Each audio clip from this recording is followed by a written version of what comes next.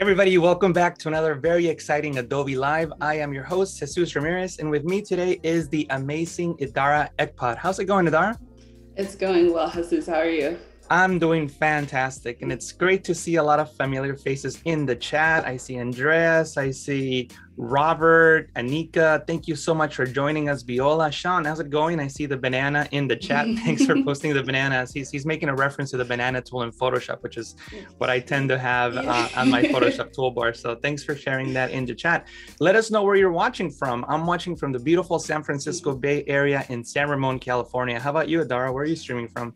I am in Phoenix, Arizona. So the hot, well, it's actually kind of cold right now. So what does cold mean to you? I realize it's not cold at all. Cold is anything that's like set low 70s, high 60s. That's like, I'm shivering. Okay. Low 70s is cold. Awesome. I see that Sam Peterson is in the chat. Sam was just doing the Photoshop Daily Creative Challenge. So if you haven't already, make sure that you tune in for the Photoshop Daily Creative Challenges every weekday from 9 a.m. Pacific to 9:30. And also make sure that you check out the new Creative Cloud Express streams every morning as well. This week, we are creating content for Valentine's Day. So if you want to create a Valentine's Day card, make sure that you tune into those streams. There's another one coming tomorrow at, I believe, 8 a.m. Pacific, if I'm not mistaken, but make sure that you check out the schedule to be sure. So today we're going to create cinematic photos with Idara. Can you tell us a little bit about that, Idara? What we're going to learn today, what we're going to see? Yeah, of course. And so as a photographer, I don't remember who called. I think it was maybe, I was featured somewhere on a YouTube channel, and they described my work as being very cinematic and dreamlike. And one thing for me, as a photographer, I love movies, and I love how like tones and the grading that I see in films, and I try to mimic that in my work and create like dramatic edits, things that really like focusing on colors and how colors work together so I can make things pop and really look as kind of cinematic or dreamlike as far as being kind of like hazier, having things that kind of like, you know, some colors in my whites, things of that nature. And so I'm really excited going over my workflow and just kind of talking about how I really kind of am intentional about my subjects and where I place them, as far as thinking ahead, as far as where I'm going to be editing. And then we'll kind of talk about, you know, the steps that I take to make something look cinematic. In my case, what I call cinematic and what I consider to be dreamlike as well. Awesome. It sounds like it's going to be an exciting stream, and we're going to learn a lot. People are tuning in from all over the place. We have Robert from snowy Sweden. A lot of shout outs to Paco, who's running the show. Hey, snowy Michigan. It looks like a lot of people are from snowy places. We have Mercurial from Vegas, where it's also 70 degrees. Awesome. But yeah, I'm ready to get started whenever you are, Idara. Perfect. So I have a couple of photos that I'm going to be focusing on between today and tomorrow. So one of them being from a set that I called Brother, which focused on humanizing Black men and showing, you know, the connectiveness between Black men and showing that sense of brotherhood that they have with each other. So there's some sets from that which are kind of like darker in tones, kind of like just a little bit grungier and darker. And then I also have another set of photos, which I think I even have somewhere on my home screen. I'll have this shot right here that's a little bit lighter, airy, kind of what I consider to be that dreamlike effect, as well as this shot right here. So we'll go ahead and just pick which one we'll start with. Awesome. I've kind of imported all of them in here. One thing I do want to say is I originally edited these photos maybe like a year and a half ago. So I kind of want to challenge myself today to kind of feel free and just kind of edit from beginning to end. So we might get a completely different result. Maybe we'll get something similar. I really don't know. Perfect. But I think that's the exciting part there. Perfect. Also, Sam just posted a link to your website and to your Instagram in the chat. So make sure that you click on that so that they can see your work and so they can follow you online. Also, talking about the chat, if you're watching from YouTube, make sure that you go into behance.net/live. That's behance.net/live so we can see your comments. We can't see the YouTube comments, but if you come into Behance and sign in, we will be able to see your comments. So that way you can ask Idara any questions or anything like that. So yeah, make sure to come into behance.net/live. Cool. Perfect. So I think we'll start with this image, and then if we have time, I'll come back and edit this one as well. One thing about me when I am kind of working with my subjects, planning for my shoots, I really focus on color. Color is a huge part of my work. And within probably the past year or so, I've tried to focus on color relationships and color theory. So how colors work together, complement, whether they're, there's a complementary relationship, triadic, whatever that might look like. Oftentimes I usually go towards complementary because it's just easier. Yeah. So you'll see here that you have the red in her dress and the blue, which are complementary colors. So when I was trying to figure out, okay, where am I going to place her? I found that when she stood next to the car, it kind of popped a lot better. So those are going to be my two focus colors in this image. I really want the red in her dress and the blue in the car to complement each other and pop really well. I think that's what it's going to be really crucial, is for that kind of like cinematic effect. And then kind of focusing also with dreamlike. I like things to look kind of like, I don't want to say maybe hazy, if this is the word, airy and hazy and light. Okay. And so I kind of want to focus in what I can do with the overall photo and in the whites to kind of add that effect as well. Awesome. So let me ask you a question. So yes. When you're shooting this photo, did you ask the young lady to wear a red dress, or she showed up with a red dress and she showed up? Okay. She showed up. So I had an idea of that she'd be wearing dresses, and I knew that there was this car, but I didn't plan to the T of knowing that she would be wearing a red dress. So when we got there, I was like, oh, okay, where am I gonna place you? And the blue car happened to be sitting there. Perfect. And which was really perfect in colors there. And then you'll see here and I feel like in a lot of my work, I tend to do a lot of shooting, especially when it comes to darker skin complexions that, black skin that has more of those orange and yellow tones, and skin in general does, but I tend to pair it with blue because I feel like it works really, really well. You'll also see that in this shot as well. Yeah. Beautiful. So where we'll start off, I always start with my color profiles. I just kind of look for whichever one I feel like will complement the image or complement the kind of vibes to start off with. Yeah. So oftentimes I do faithful. Faithful's kind of looking a little meh, I don't know. Standard is not much difference.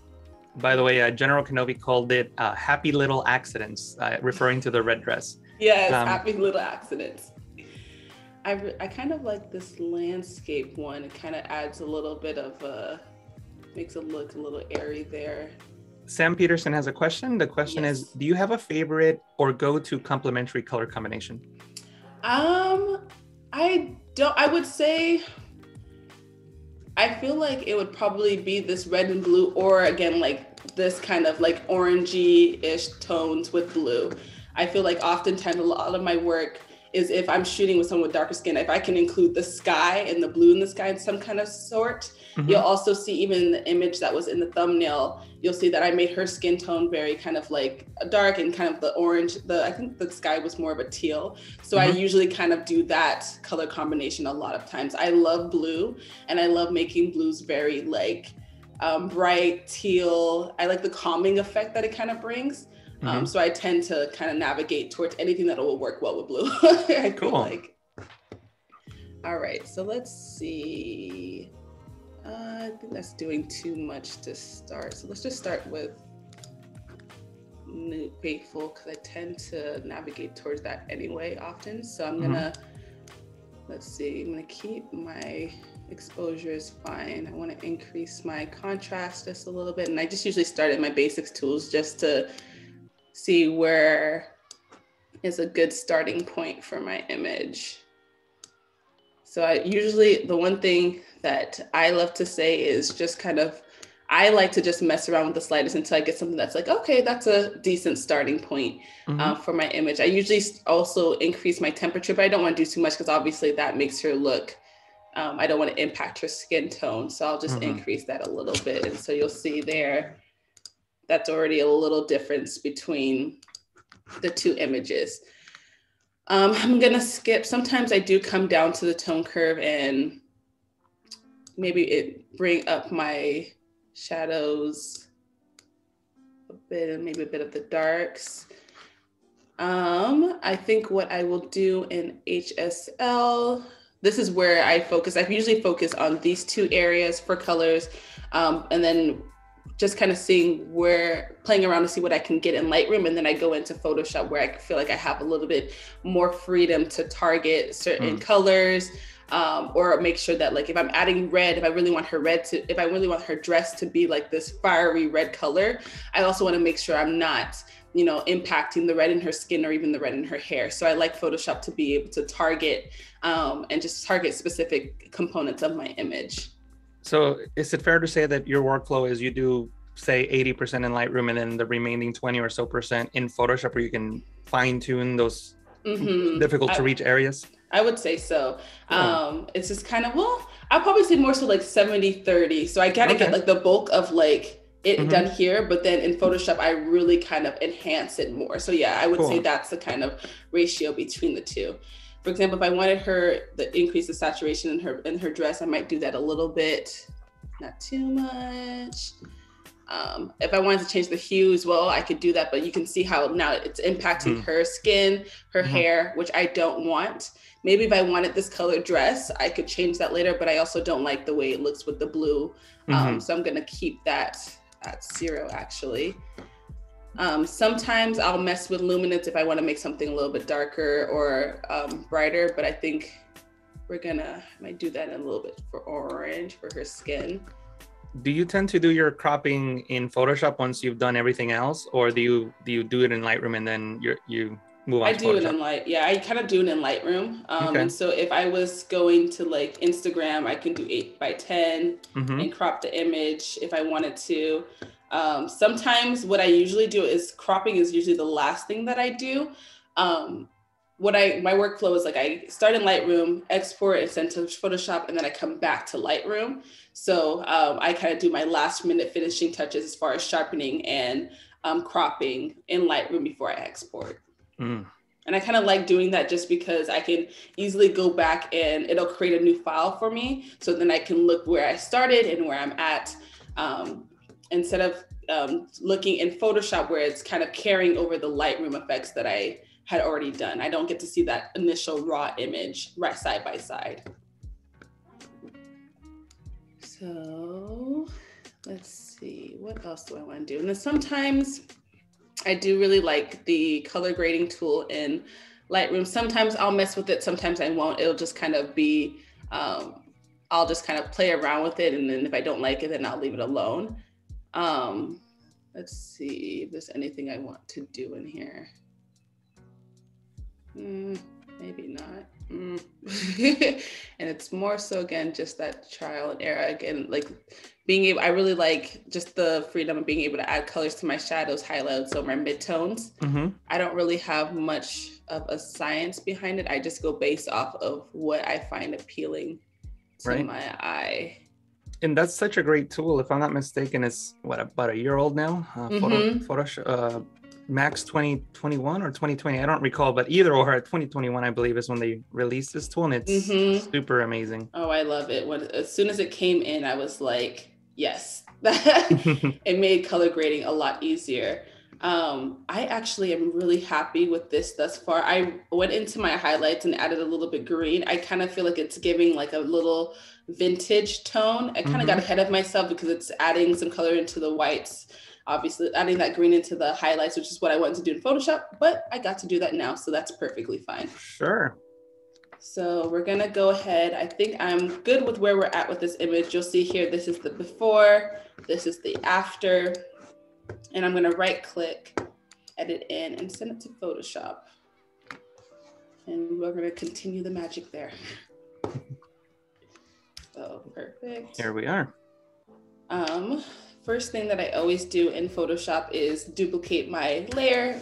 You can either do that if I'm on a Mac, so I'm using Command J, but you can also just kind of carry it down here to the little plus sign and it'll duplicate your layer. Important to do that just to make sure that if you make a mistake, you're not doomed and you can kind of course correct if need be. I usually do frequency separation, but because this isn't one of those like up close portraits that I have, I'm not really worried about, you can't really see if there's any blemishes or anything on her skin. So I'm just gonna leave that be. I do have a dodge and burn action, which is something that I use every now and then. Oh shoot, hold on. There we go. Perfect. So I kind of like to focus on, bringing out the highlight, like highlighting certain areas of her face and skin that are like a bit brighter, and then like adding that contrast or that burn to the outer areas of her face, maybe some parts of her legs and things like that, just to add a little bit more contrast there. So I'm going to go to dodging. And I'm gonna start with my brush tool. I think that should be fine on white. I keep my opacity low because if it's not, it's gonna just turn the whole thing white, which we don't want. So let me go ahead and see if I can scroll in. Oh, this does not want to work for me. Oh, there we go. Yes, it does. Sam says he likes the vintage looking tint. Yeah, I like it as well, Sam. Yay! Me too, Sam. Oh, it was an accident. A happy little accident. A happy little accident. And that's one thing I love about editing is that I try to give myself grace when I edit. I just feel like a lot of times, like I might have an idea of like, okay, this person, like in this photo, I knew that like, this orangey red hat would look really good with the green. And so I really want this to pop out. So I'm intentional as far as that goes, but sometimes it's just like vibes, whatever I'm feeling in the moment. As far as like, if I want something to look vintage or look a little bit darker or airy, it's just kind of like happy accidents. Do you edit while listening to music? Oh yeah. And does that affect your art? That's a good question. I don't know. I do listen. Test that out. Yeah, I have to test that out because I want to know like if there's a certain type or genre I'm listening to, do I edit a certain way? Or I just know that when I'm listening to music, I have like this laser focus. So if I'm in like this room, if that door is closed, like I don't even like recognize that anybody else could be in the house. I'm just so laser focused. Either that or I'll put like an audio book or some music or like a YouTube show or a Netflix show that I don't really care about listening to, just to have some background noise. But that's a good point. I wonder if that would impact my editing. What kind of music do you listen to while you're working usually? A lot of Afrobeats. So I'm Nigerian, so I tend to listen to a lot of Afrobeats that give me that make me feel really, I don't know, they just give me a lot of like energy while I'm editing. So I do that a lot. Awesome. Well, we have Eduwumi, I believe it's pronounced, in the chat, watching with love from Nigeria. Oh, hi. Perfect. And then somebody just asked in the chat, what kind of music do you like? And so I guess you just replied. Yeah, there we go. Nigerian. I love so Afrobeats, and then I also love like R&B too. I'm in like a kind of not sad, but like that heartache kind of feeling. R&B music really comes clutch in that sense. So we did a little bit of dodging burning real quickly. As you can see, like her face kind of comes out a little bit more. Her leg pops. So I really wanted to make sure that she popped a little bit more, especially with her eyes.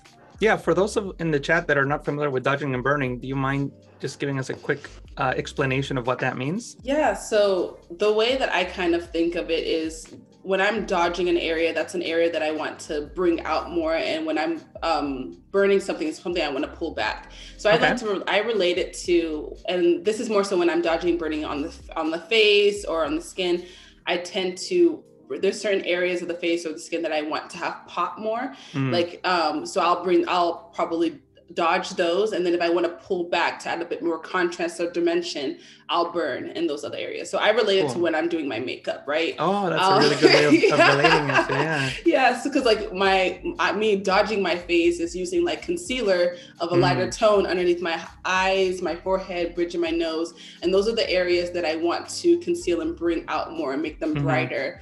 And then when you're contouring your face, I'm doing that around the perimeter of my face because I want things to appear smaller or to pull back a bit more and add that dimension to my face instead of everything looking so flat. Right. So that's what I usually relate it to because I'm like, oh, it's like doing my makeup. So I always start with the face and dodging and like underneath the eyes, the bridge of the nose, the lip area, even the chin, forehead. And then especially when I'm doing portraits, this is when I do a lot of the dodging and burning. And then I'll burn around the perimeter of the face, cheekbone area to add more dimension to the overall face, but not wanting to do it too much to where like you're altering the way somebody looks or making them look scary in any kind of way, just kind of enhancing what's already there. That's a great way of putting it, enhancing what's already there. Yes. So you'll see that we kind of, and I really liked her eyes, so I kind of wanted them to pop a little bit more. So now that that's done, I tend to start in selective color. When I was introduced to selective color, it was a game changer for my entire workflow. Just because I really love that you can pick a specific color. So if I started in reds and then impact the reds in the photo in different ways. So if I wanted to like focus on cyan, if I wanted to add more blue to the reds, I could. If I wanted to remove it, it'll make something redder. Same thing with magenta. I think moving it to the right adds purple, adds magenta, and then moving it to the left adds that like yellow. Yellow I'm adding magenta. And so I just like how you can just play around with the overall tones and just kind of get really cool results. So I tend to start off like in reds and yellows. In this case, we might do reds for the dress. Red and yellow for the dress, or red for the dress, and then red and yellow looking at skin tone. So you tend to separate those into two separate layers. And then I'm probably going to come down to cyans as well to impact the blue in the car.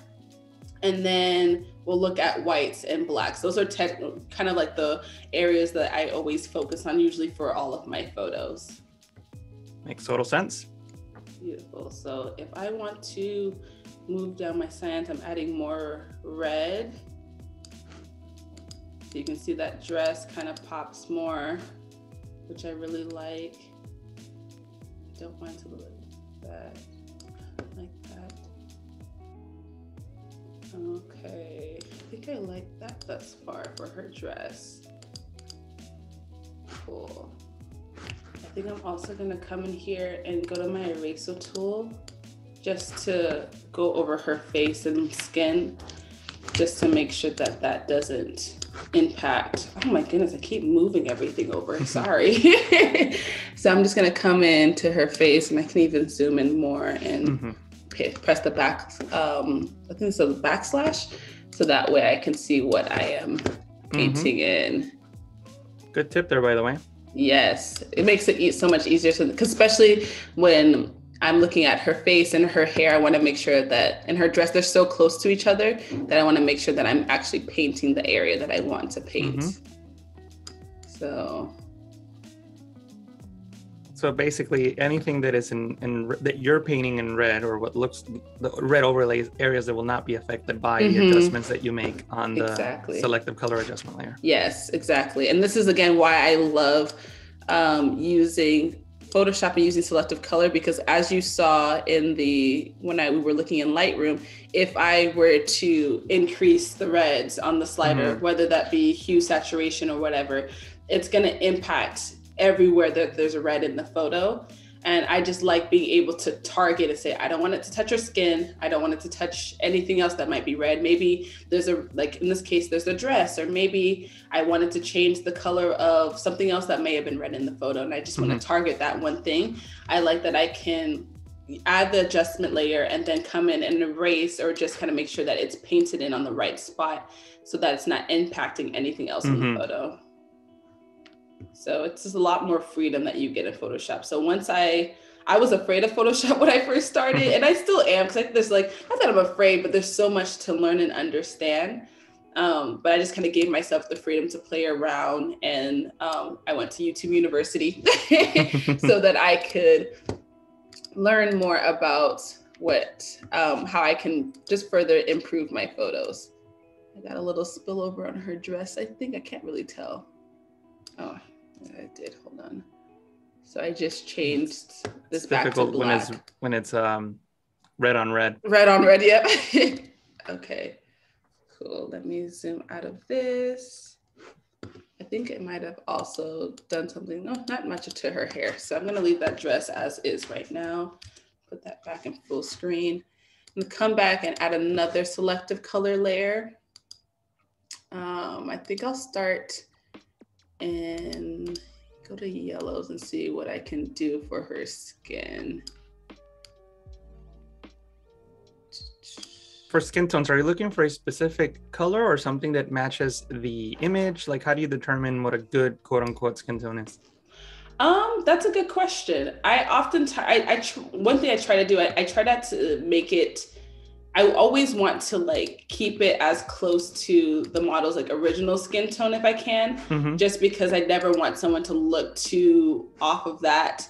And I also like not skin to look, but I tend to like things that are a bit warmer. So I usually feel like I'm navigating towards that, but making sure again that it's not too much of a difference from their original undertones that they have. I don't want anyone who might be a little bit, I don't know, have like pinkish green or undertones looking like really yellow orangey. So I want to be mindful of that, but I do tend to like more so warmer tones in general.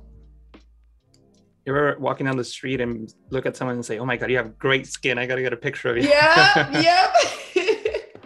I love it. Especially when I first started shooting as a photographer. I started my senior year of high school, and it was really important for me to learn how to, I started shooting because a lot of my friends felt like they didn't have photographers that could shoot and edit their skin well. And that was a huge thing as far as just being comfortable, but just knowing that like, okay, I'm not gonna, I think a lot of people, and this is no kind of hit to their workflow, but a lot of people use presets that might not work on certain skin tones, especially for grad photos and those large, those things that you might be able to copy paste effects, but you be mindful of like something that might work for a certain skin tone won't work for another, or you might need to make certain adjustments. And so it was really important for me as a photographer, especially being a Black woman as well, to make sure that I could capture our skin well, everyone's skin, but making sure that I could provide that service because I knew that there was a need in my area for that. So I just feel like that was always a huge part of my overall workflow, was like, can I just make sure that like our melanin looks good and we're not looking orange, we're not looking like Oompa Loompas, we're looking like our natural selves, just a little enhanced. So we have a question in the chat. Yes. I'm just, this is from Ulkar, I believe the person's name is pronounced. I am just starting with color grading and it's not easy for me. The selective color tool is useful, but hard at this stage. How would you advise to study color so color grading can become easier? I spent a lot of time watching YouTube videos. I always go back to YouTube just because there are experts that could explain things better than I can. And I was just able to understand how like colors just work in general. And once I understood that, it kind of helped me. Sometimes it kind of helped me just focus on like what I know will make my image look good and what wouldn't make my image look nice. So I would start there, just looking for resources. And I think not trying to overcomplicate it either. Like I tend to navigate towards, like, I don't like to do too much with my colors. I just try to kind of pick and target. Okay, I know I want certain areas to look a certain way, but I don't want it to be too crazy. And then another thing is just kind of like play around. A lot of it is just play around and see what you like. I think selective color, I didn't really understand the tool and I was just like, what's going on? And I just started playing around with it until I got something that I liked. And I just kind of asked myself, okay, why am I targeting certain colors? So I know that, again, reds and yellows are more so for the skin. So if I'm doing portraits, I know I'm focusing on those two to kind of make sure I'm getting the skin tone that I want. And I'm just kind of like paying it, as I'm sliding, I'm just paying attention to the effect and the impact that it's having on my image.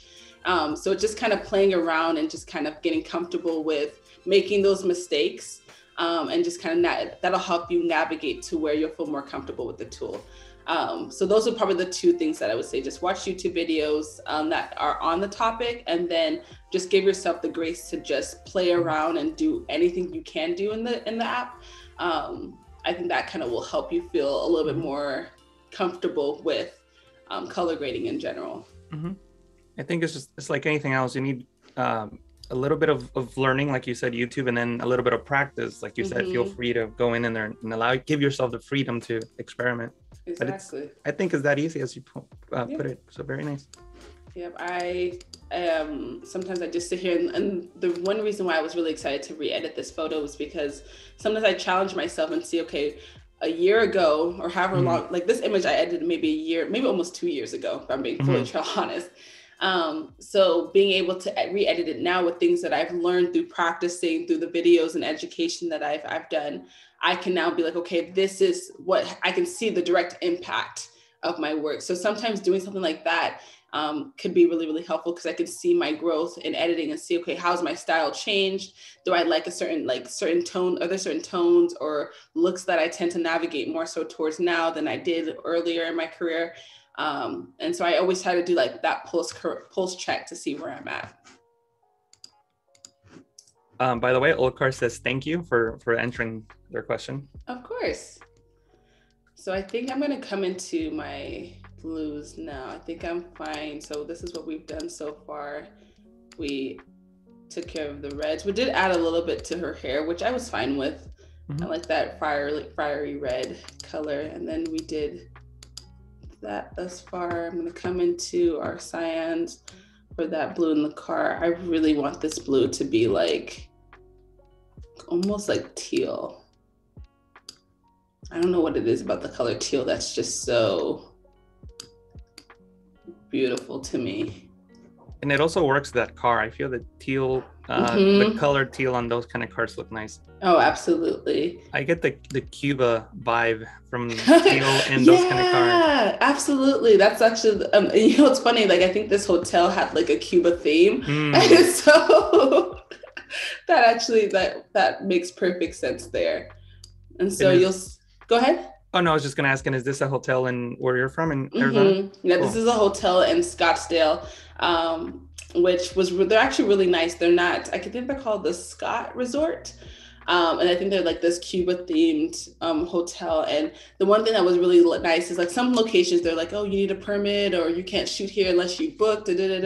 We just showed up and started shooting and everyone was like, no one said anything, which was nice. Sometimes I just kind of do and I ask for forgiveness later. Forgiveness instead of permission. Yes, exactly. I'm like, oh, I could always, what are they going to do? They're just going to say, hey, can you leave? Yeah, I'll leave. Yeah. So you can see that the car is a bit, it's more teal than that blue, which I don't know, I just really love. So I increased my cyans for that, reduced the magenta there to make that more teal. And then I added a little bit of that yellow in there too. And increased the blacks to make it a little darker. I'm good there. I'm gonna come back. So I spent a lot of time in selective color. That's why I was like, when I'm looking at my workflow, like the percentage, I feel like when I do get in Photoshop, a large percentage of it is in selective color. And then I might play around with like color fill or like certain other things to just see what I can add. But I tend to spend a lot of time here. So I'm gonna focus on the whites now. I really want it to have that vintage, I like that there. And do I want to remove the yellow or do I want to add? I think I want to remove the yellow. I feel like that makes her pop a bit more. So you can see the difference in the whites in the photo, which I really like thus far. And then the last thing that I usually do, I sometimes come down to blacks. I think it's cool to be able to add some color to the blacks in your photos. Sometimes I don't, but I might just kind of play around with the sliders and see what colors I get, and then I usually just reduce the opacity or the fill so it's not like as harsh as it was originally. I think that's okay thus far. So let me close that. I'm gonna group those together so we can see what we've done so far. So you can see that's the difference before and after of where we left off in Lightroom and what we were able to do in Photoshop thus far. So let's see, what else do I want to do?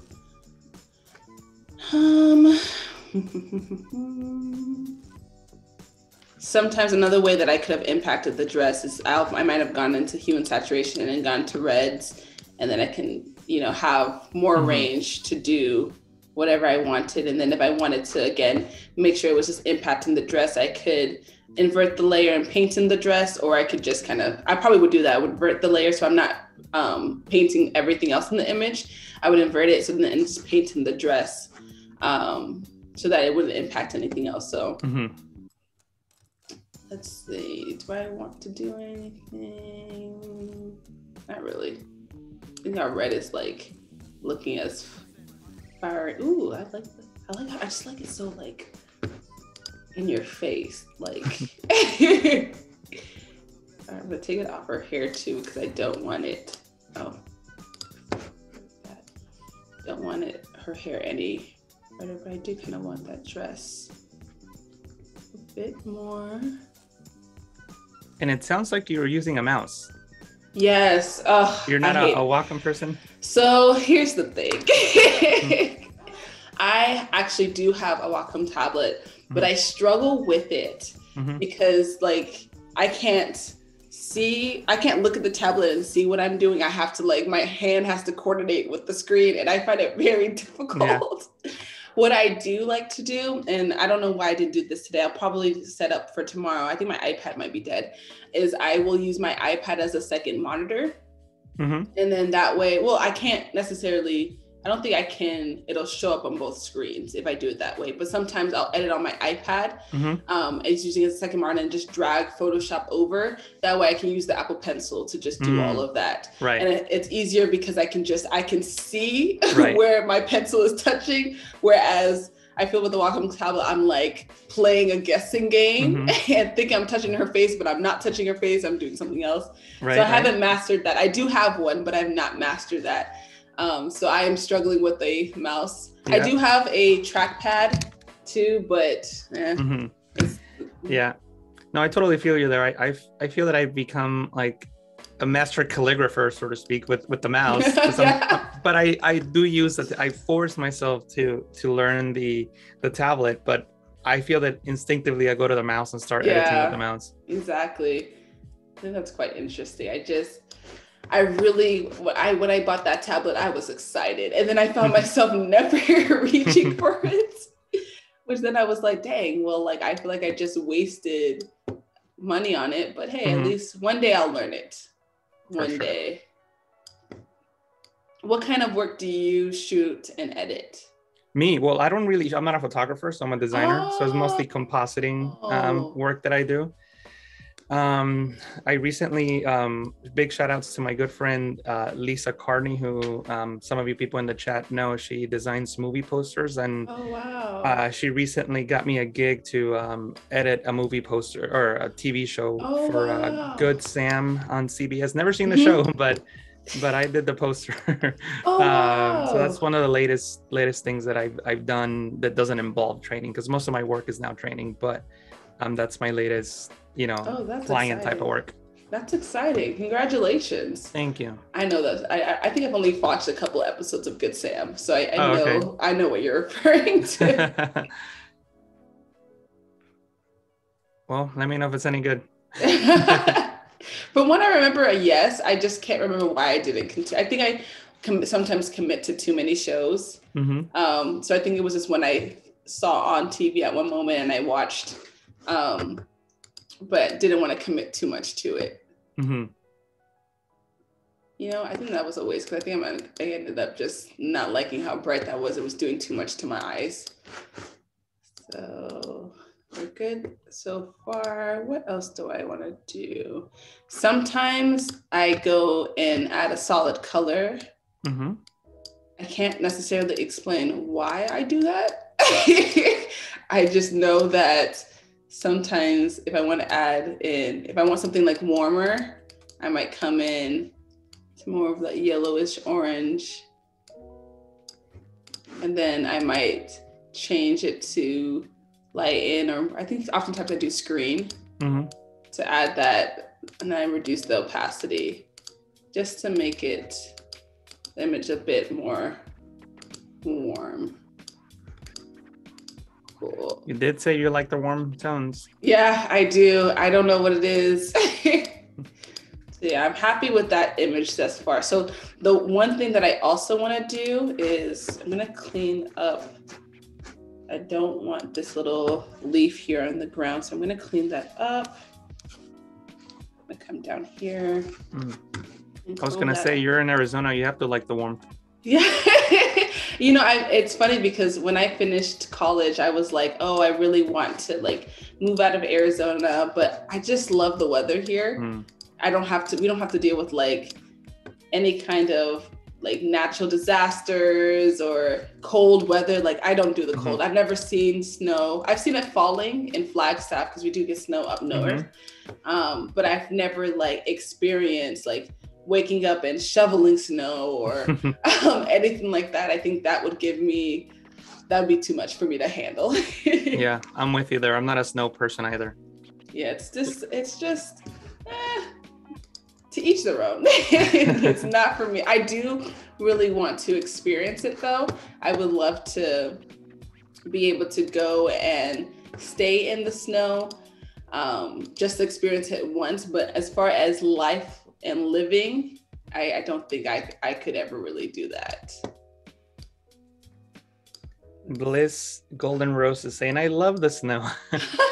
Is there snow where you live? Let us know in the chat. Yes, is there any snow where you live? Where do you guys live? Is there snow? And how does that make you feel? Okay, so sometimes I might come into, I don't think I need to do anything else. Like levels, oh, no, I don't want that. I don't like any. I like it more kind of faded. So I'm gonna leave levels alone. I think I'm happy with this image thus far. The one thing that I do like to do or wanna do with this image, sometimes I will duplicate the layer again, and I will come up here to filter blur and motion blur, where it kind of adds this motion around it. And I really like to do that. And then I'll come to, which one is it? Screen, yes. So, and then I'm gonna go ahead and reduce opacity. And so it kind of adds that, though I really like the brightness and the whiteness. I know this is really, really white over here, but you know, I don't mind it. I'm gonna come and take it off her skin though, because I don't want her to experience that. I think I kind of like the spill on her hair. This part of that dreamy look that you're going for. Yeah, I just like that kind of like dreamy, hazy, kind of like almost like you're walking in front of the sun, like brightness behind you look. So I'm gonna take it off of her skin because I don't want to fill it there. And this is just me being lazy and not wanting to be precise, but hey. Oh my God. Oh, sorry, go ahead. What happened? Oh, I was gonna say that's the before and after there of that effect. I'm sorry, I just almost fell over my chair because I read a comment by Bliss Golden Rose. Bliss said, I love watching the snowfall and usually I get out and clean my car and maybe a neighbor's car or two. Oh, wow. If the snow is fluffy enough. I can't imagine me going out and just cleaning the neighbor's cars. Nah, I couldn't imagine either, but wow. Let's see. Okay, I think I am happy with this thus far. I'm gonna merge these two together. I wonder if I can just, this is bothering me here. I don't like, I'd rather just let that be white. And then now it's bothering me more because it's like a white and it's not like, See, once you start, let's see. I think I'll manage. What did I do? I'm gonna merge these again. Do that over again. And, right now, you're just trying to figure out if you want to keep the foliage in the background, or or if I wanted to take it out. I think I want to take it out. I think it was just bothering me that I was just seeing like,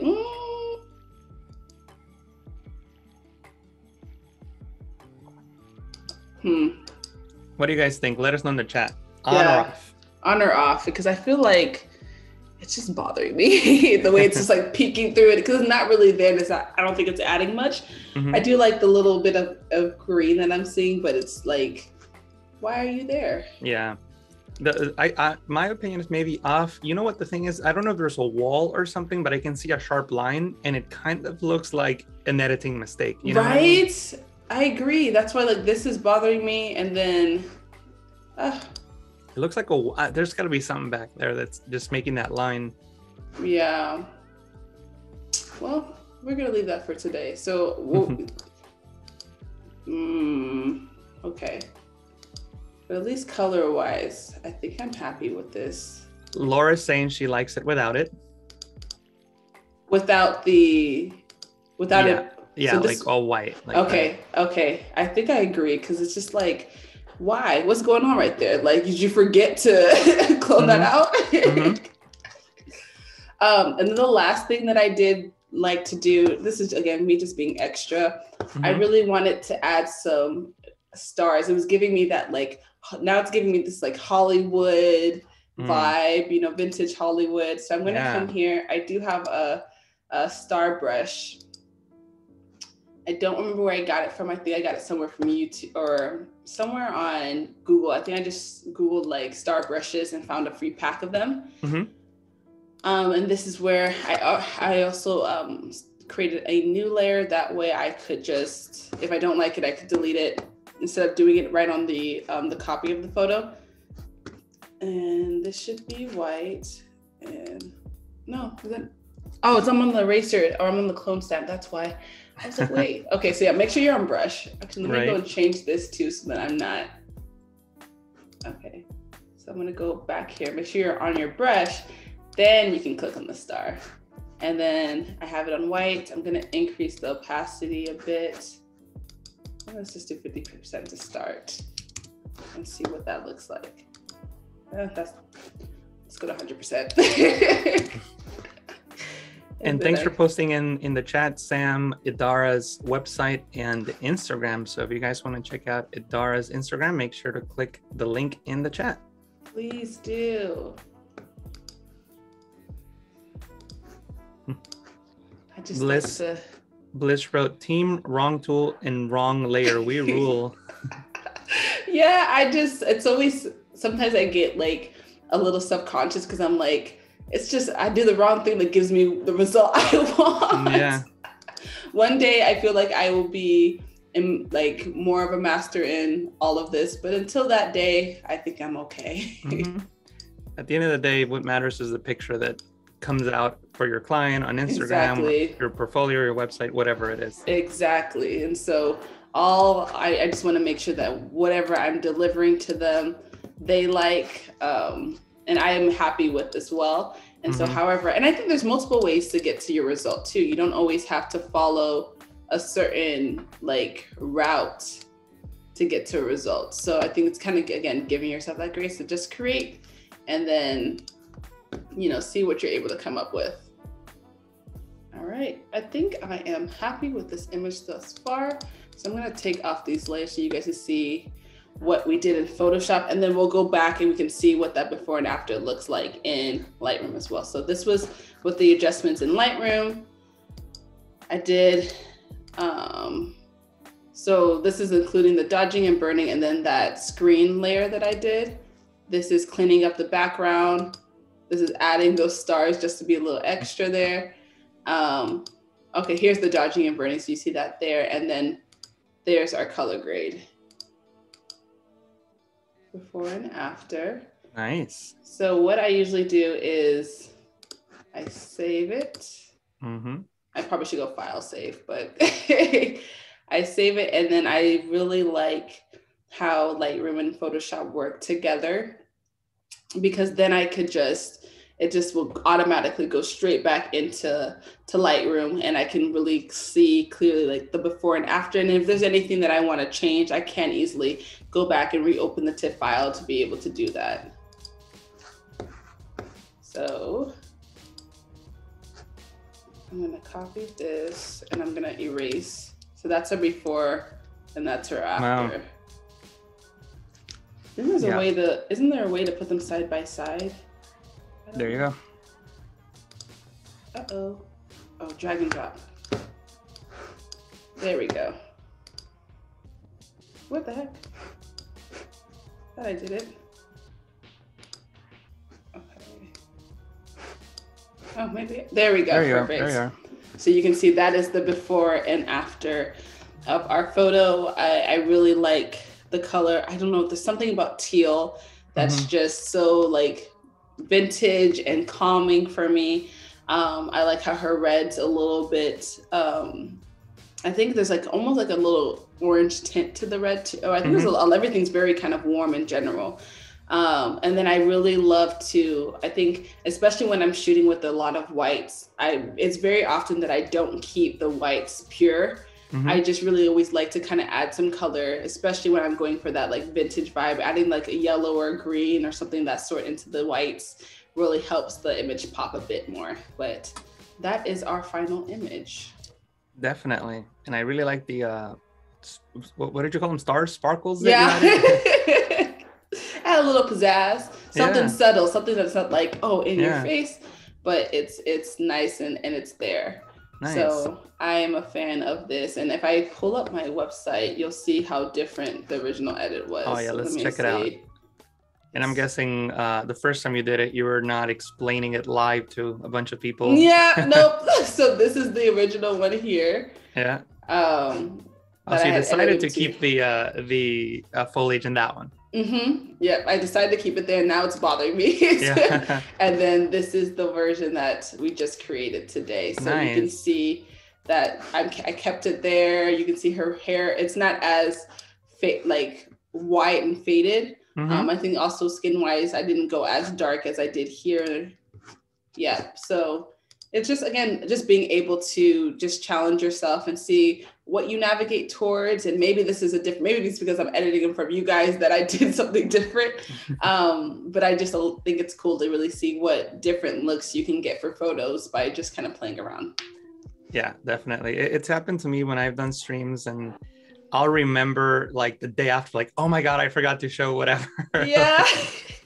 I'm always like, I hope I don't forget to do something, but yeah, it's usually the workflow tends to stay the same. I might incorporate like different adjustments that, like, sometimes I might, and if I go back here, I might go into another adjustment layer that I love to use is channel mixer. I cannot describe it. I do not know for the life of me why it does what it does. But when one of my friends, he was showing me this tool, and he always said that he always goes to blues and he'll bring down the blues to about like 40-50% and bring up the greens.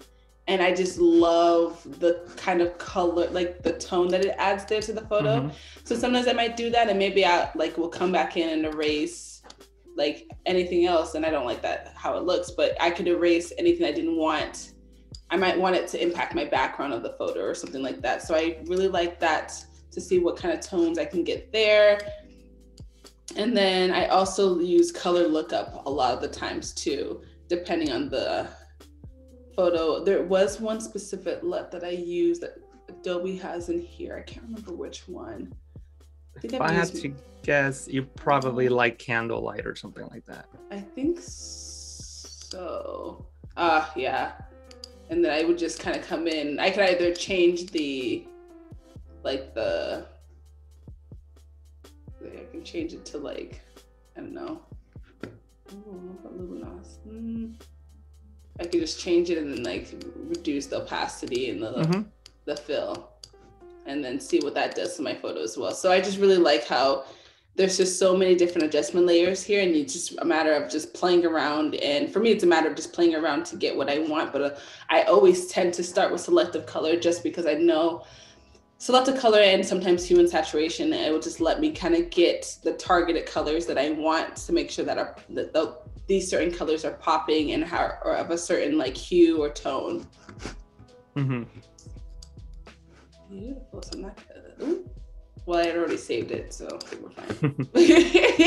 That's why I'm like, I should just make sure I'm doing file save. So there's that one. Next, so we can go ahead. We have time, obviously. We have another like hour or so to edit. Yeah. Let's see. Just about. So we have this photo. So this was actually from one of my close friends. It was her engagement photo. So you can see her ring right here.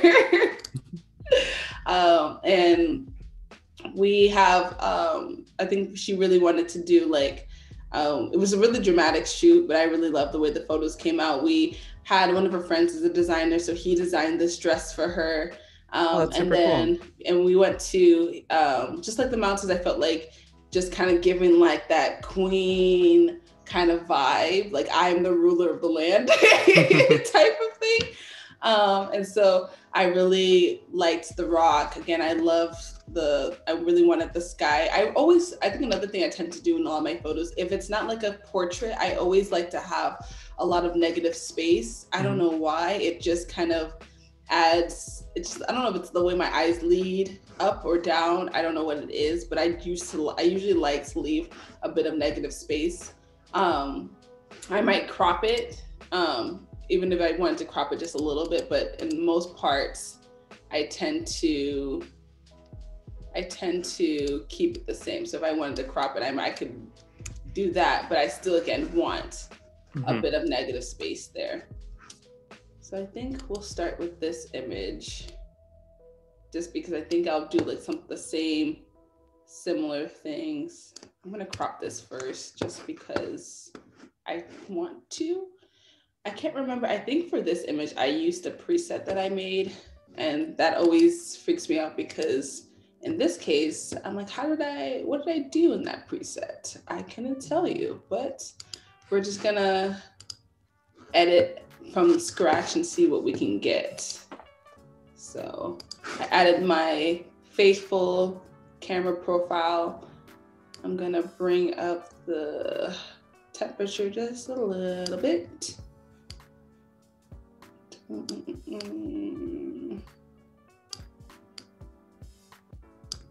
Bring up the shadows because I don't want too much. I'm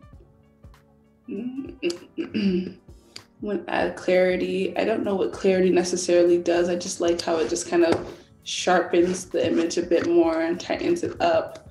So I tend to add a little bit of that. I'm going to come here. Oh no, I don't want that bright at all. Bring down the light and the highlights. We'll keep the highlights, bring it down just a tad bit. And then shadows. Sometimes I do really, especially when I shoot in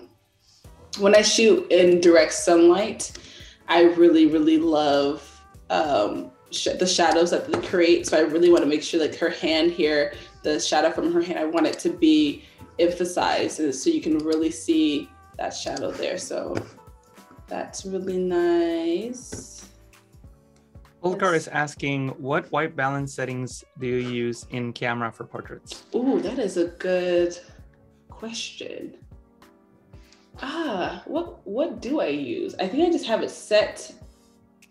I have it set and I don't remember what I have it set to, if I'm being completely honest. Like I think I just like, once I set it, I know I don't shoot in like I have it set to a certain setting. I just can't remember what it is. It's like 8,500, maybe 80, somewhere in that realm. And so I just kind of keep it set in camera, but I feel like I always come back and like, this is something that I rely too much on on my post editing, because I know I can just go back and change it. So if I feel like I shot it too warm, or I'm trying to be better now about like getting a close result in camera. But I can't remember the exact setting that I used. Fair enough. I tend to use. Dwayne is saying, wow, lovely vantage points, blue sky, and highlights. Exactly. So we did a little bit thus far. I do know the blue is what I want to target in this photo, but what I want to be mindful of is the blue in her dress and the blue in the sky. I don't want to change, especially being like respectful and mindful of the artist. I don't want to change the colors in the dress too much to where it doesn't look like the actual dress itself. But I also want to make sure that I'm adding, you know, even if it's a tad different, I don't want to do anything that's too drastic like that. Right. That's like so different. But I tend to really like, again, as I told y'all, the teal is it's just such a beautiful color. Like, oh, it just adds like, it makes me so excited. I don't know why, but I just love to do that. And then if I wanted to darken it or make it lighter, I can do that down here in luminance. I think I like that so far. Yeah. So this is usually like, I feel like in a lot of my photos that have skies, I tend to navigate towards this color of sky. And then what else do I want? I think I want to keep the sliders the same, leave that alone. And then if I wanted to, I always start, I don't know why I always start with, but yeah, I usually start with my shadows. I'm gonna want it to be a little warm in her skin, not too much, but. Another question in the chat. Do you have any system or workflow to keep colors, tones consistent for multiple images? So yes, so especially if I'm editing like a set of photos, I always make sure that I am copying and pasting like my edits as I'm going. So if I was like in this set of photos that we'll edit tomorrow, if we get the chance, we can edit both of these. Whatever I do in Lightroom with this image, I want to make sure I copy and paste it as a starting point, even though I have to make slight adjustments because, you know, things change. It wasn't shot the exact same place, or it was shot in the same location, but I might have turned the subject or something of that sort from the, you know, and they're not lit in the exact same way. I'll definitely start off with making sure that whatever I decide as my foundation, I want to keep that consistent throughout all of my edits. And then the same thing when I get into Photoshop, when I get to Photoshop and I have all my groups, and that's why I like to, as you guys saw me do, I like to put things into folders. Because oftentimes when I'm editing a large set of, or, you know, multiple photos, I want to be able to quickly duplicate those edits over to the next photo. Sometimes obviously I would have to make adjustments, because if it was this photo and let's say I had another photo in this set and I knew I wanted to do something to the red, I wanted to get the exact tone or color that I picked for the red, but let's say she's standing over here. If I copied over the mask, it's gonna turn this area, it's gonna assume that she's standing in the same place. So I would have to just kind of go in, erase, and paint in her dress, but just making sure that I'm keeping my settings consistent throughout my editing workflow. So that's usually what I do. And that's why I think it's really important for me to try to stay as organized as I can. That way I can, at least color-wise, I can copy and paste those layers over. Makes sense. Let's see. So in the highlights, I'm going to somewhere in this range. Nope, not that. That's a bit too much. Let's see. And usually also what when I am using the color wheels, I tend to start out a little bit drastic. So I can easily see like what the colors are doing, and then I can always pull back. Definitely. So that kind of helps me be able to be like, okay, I know I want something in this orangey, yellowish kind of area color aspect of the wheel, but I don't want it that much, so I can easily pull back so it's not too much in the image. Instead of doing it this way where my eyes can't really see much of what I'm doing. I think I like that. So I think we're gonna stop here. So this is what we've done thus far. So I did change the blue, but it's not like a drastic thing. I like the tone of it, so I'm gonna keep it. Mm-hmm.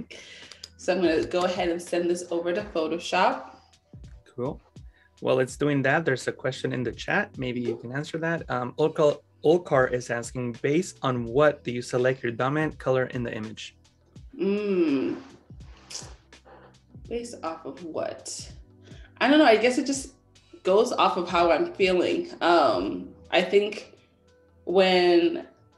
a lot of times when I'm shooting with like a sky, the blue is usually the dominant color, and that's the color I really want to be the focal point of the image. And so I don't want anything to like be fighting with that. It's just more so like whatever I'm feeling. I'll go in and knowing like these are the colors that I'm working with, but while I'm editing, that's when I decide, okay, I really want this color to take over. Like in the last photo, I really wanted that red to be like not too much, but a little bit fiery. So I wanted that to stand out because it's her dress. I want it to stand out. It's beautiful. The design of it is really great as well. And so I think that's kind of how I go about that. But it's more so just how I'm feeling in the moment that kind of navigates me to what I will and will not do. Thank you for that. Of course. Thank y'all for the questions. Yeah. They are active in the chat today. So I've duplicated my layer. Not going to worry about any skin retouching. I am going to do some dodging and burning because I really like, again, like, you know, the highlights here. You can see her skin is glowing, so I want to make that pop in and whatnot. So more so focusing on the dodging. So I'm going to come in. I'm going to click on my brush. I'm going to bring this opacity back down because I did bring it all the way up to 100 last time, but I don't want that. Let's start with 10, and then I can always reduce that. 10 might be too high, but we can see. So I'm just gonna come in here where it's already, and I also like to just, again, follow where the light is like where it naturally is hitting. So you can see like these highlights that are already here in her face. And I'm just kind of going over those components just to make them pop a bit more.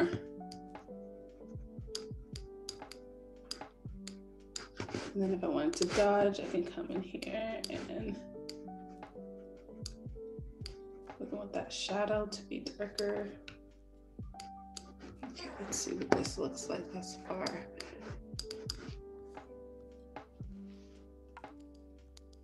Subtle, but you can see how the highlights pop there.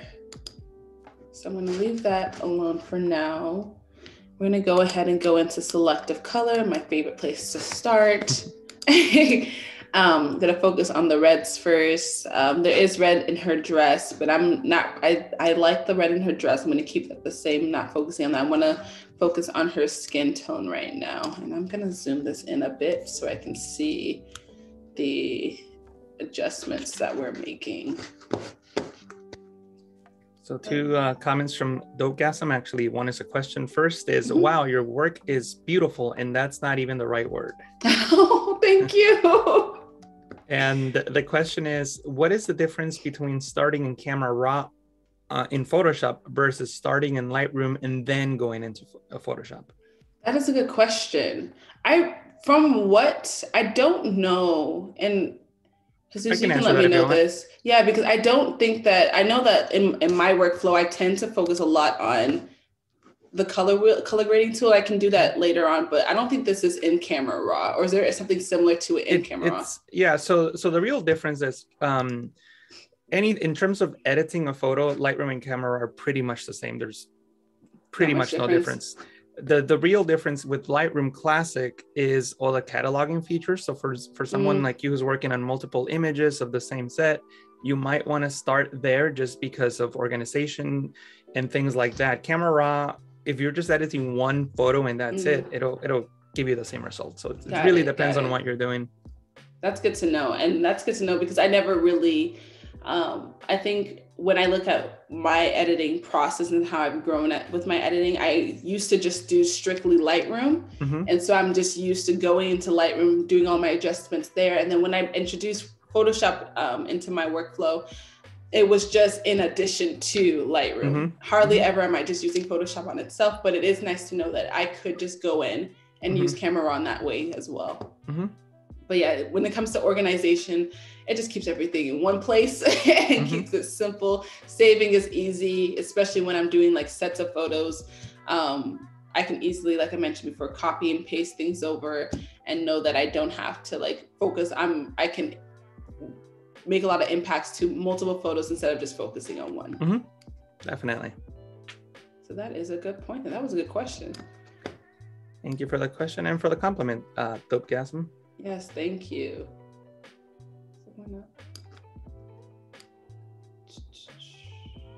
Yeah, I'm gonna keep this up a bit. Let me see what that looks like in the greater photo. Yeah, do you have any idea what your friend is, the design is based off on the dress?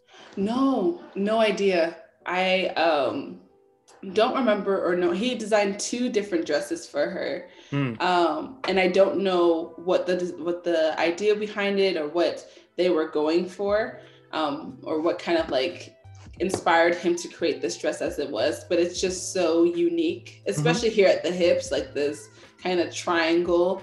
I absolutely love it. It was just it was very difficult, I will say, with this shooting day, trying to get her to this spot, change. I think we had her change once we got to the mountain because there was no way we could just like drag this dress on her while we were walking. So we like walked over, we got her changed. And then I had to get her climbing up the rocks, which was difficult, but it was well worth the photo. Definitely. Let's see. So I think I am good there. So you can see it did impact the reds in her dress, but I'm not mad at that. So I'm gonna leave that as is. It's gonna be too tedious to go and do anything else. Let's see. Do I want to do anything to my nails? And sometimes, again, I just will play with the sliders and see if anything is done that I like.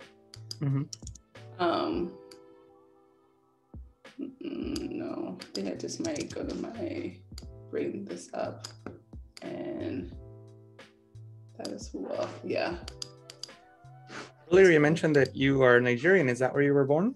No, so I'm first generation American. So I was born here in Phoenix, but my parents were born in Nigeria. So when I say I'm Nigerian, I never, when people ask, oh, where are you from? I'm so used to just saying, oh, Nigeria, because that's where that's what I claim. Nice. But then people were like, oh, when did you come to the States? I'm like, oh, wait, no. So I was born in the States, but I claim, that's why I often say like I'm Nigerian American. So I'm claiming both, both cultures because it's what makes me who I am. Awesome. Have you gotten an opportunity to travel out there? Yes. So awesome. I went once when I was young. So when I was maybe like 2, 3, but I've gone maybe 4 times now in the past couple of years. So awesome. Last time I was there was 2019, right before the pandemic. Yeah. And I wanted to go. I remember in my adult life, I said, okay, I'm going to be going back if I can once a year, but worst case every 2 years. So I made that decision back in, I think it was 2016 or 2017. And so I was doing that. I think one year I even went back twice. Wow. And then the pandemic happened and I've been stuck since, but I do plan on going back in maybe May this year. I think my parents want to renew their vows. So we're going to go back and do a whole ceremony. Sweet. And then I'm going to go back in December because December is usually the time everybody goes back for Christmas, all the festival celebrations and whatnot. So that's my plan as far as returning. And I usually go to my home state, which is Akwa Ibom State, to stay and just kind of see family, uncles, cousins, etc. It's a good time to reconnect. Cool. Viola saying in the chat, going in September. Are you from Nigeria, Viola? Let us know. Oh, yes. So I think she is. I recognize the name. So she should be Nigerian. Cool. So Yeah, I've never been to Nigeria, but one of my best friends is from just basically next door from Togo, and I had an opportunity to go out there for about a week. Yeah, oh wow. How did you enjoy it? It was really cool. I mean, the only downside is I don't speak French, so it was a little difficult to communicate with people, but it was a great experience, and I enjoyed it a lot. Everyone was super nice. It was great. I love it. It's, anytime you travel is great to go with people who are from there. So, I was just hanging out with my friend's family for basically a week, and it was a great time. Oh yeah. When I first started, I think this year when I go in December, I want to take a solo trip or maybe go with friends. But my parents are just now in the space where they're like, okay, we'll let you go by yourself. Before it was like, I was always going with my mom, my dad, and my siblings. But my favorite thing, and I'll just pull this up real quickly, just because it's like my favorite work. When I went back in, I think 18 and 19, I really focused on shooting while I was there. Just because I really loved, I think that in general, people have a perspective of what they think Africa as a whole looks like. And I think when I was traveling back, there's just so much vibrancy and beauty and like the colors, like me being obsessed with colors, I wanted to capture that. So I went back and I did a lot of street photography in 2018, 2019, I got to like, these were kids from my mom's secondary school. So we went back to see the school that she had attended. And I was carrying around my camera, and the kids were like, oh, like, can you take our picture? And so it was just really cool it's always nice to go back and give back in the sense and just capture your culture. So I'm hoping that every trip that I go back, I can continue to capture and just be able to show the beauty that is my state of Akwa Ibom, but also just Nigeria as a whole. Awesome. So that's like my favorite, like to this day, when I think of like the art that means the most, it's that. By the way, Biola is indeed from Nigeria. Yep. Super cool. And yeah, that's kind of why I was asking if if you knew where the pattern came from. I was just wondering if there was some sort of tie to your friend's culture. Yeah, I'm not too sure. I'm sure there's some kind of tie there, and I can't remember where he's from because he's not Nigerian. I can't remember what country he's from. But I'm not too sure as far as the pattern or where, and I'm sure there is, because a lot of the times when we're making African attire, there's a connection to the pattern, or just sometimes they're just beautiful patterns that you can turn into beautiful gowns as well. So I think I like this photo thus far. There's not much. Do I want to do anything to the whites? Let's see. So this is more so just the whites in the dress. Trying to bring that white back, or what are you trying to do? I don't want to bring that white back. Oh, you do not. Okay, you do not. Got it. I kind of want to add a little. So if I wanted to bring that, I could bring that white back. Oh, I was just asking. I'm trying to see now, because my intention wasn't to, because I don't like this yellow at the bottom there. I mean, I can take that out. I like this as this is, actually. And I actually didn't even bring it. It's not even a pure white. It still has like a little tint of blue down here. I feel like that's often like, that's just my signature. There's something about adding colors to your whites that just gives you that like vintage look that I really, really love. Then I'm gonna come in here again, see what I can really like to make this a little dramatic here.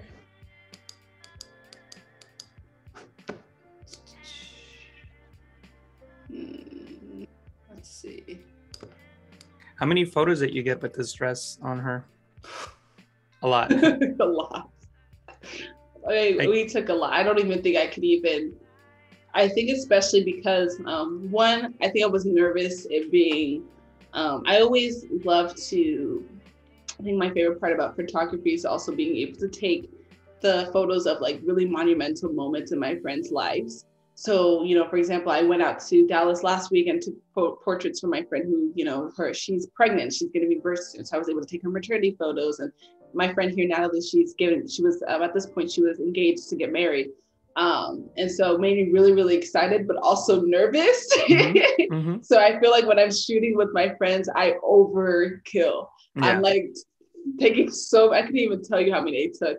I don't edit as much as I take, obviously, but I overshoot so that way I make sure I caught the best photos that I could. Sometimes I go back and look. I probably had like 10 or 15 images that look like this, like that, I wasn't going to do anything with, or maybe had like a slight difference in how I turned her. Right. But I can let me get as much as I can now, because I can't call you back to redo a shoot. I can always delete photos, but I can't retake them. Mm-hmm. Definitely. I'm loving the teal. Yeah, it's the moneymaker. It's the moneymaker for me, And let me see. So if I go and you can see what we've done so far with this. Yeah. So I really like the teal that's in the sky. Mm-hmm. I added a little bit of fade into the shadows around her face, which I really like. So you can see. Well, am I clicking on it? There we go. There we go. I'm getting a little lag on my end. But I really like that there. And then her skin is very glowy, and I love the tone of her skin as well. So this is looking stunning to me thus far. I do want to come into Channel Mixer and see if I want to do anything in here to add. Ooh, that's beautiful.